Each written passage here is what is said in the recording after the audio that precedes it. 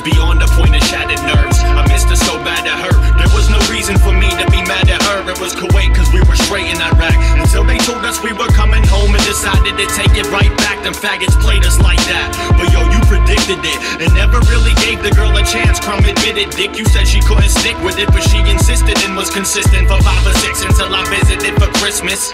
And that's when tempers flared. She knew I left her there, given the circumstances. Our relationship was never fair, but it wasn't her fault cause I was leaving again and going back over there for no reason and sleeping in tents, shitting and peeing in porta johns where diseases were spread. Believe me when I tell you that those weren't leaders of men. I was in that desert for nothing, with 100 pounds rocking, wondering if my chick was getting her mouth flooded. But fuck it, that shit builds character, I ain't complaining. Plus I knew better than to get myself stuck in that situation, but she tried her best. We would have been great if I would have listened to her, but now we'll never know because I listened to the voices in my head.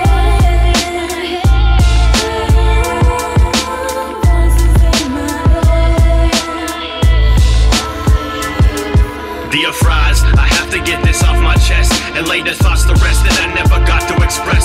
Had a lot to confess, but we never talked in the flesh cause I got sent off to Texas and turned to the bottle instead. You remember the wild times? Like when I caught that DUI down in the south side? Or you was in the middle of chalking outlines? I put the A in the ashtray and they ripped the fucking door panels off of my Maxima looking for drugs but never found mine. We'd swallow 10 Z's and listen to Head B. I blocked the phone calls from my chick and all the text messages she sent me. That was before you fucked up while I was in basic training. That's probably the most unforgivable mistake, ain't it? I hate to say it, but I resented you. We couldn't fix it and I told you fuck yourself when you attempted to.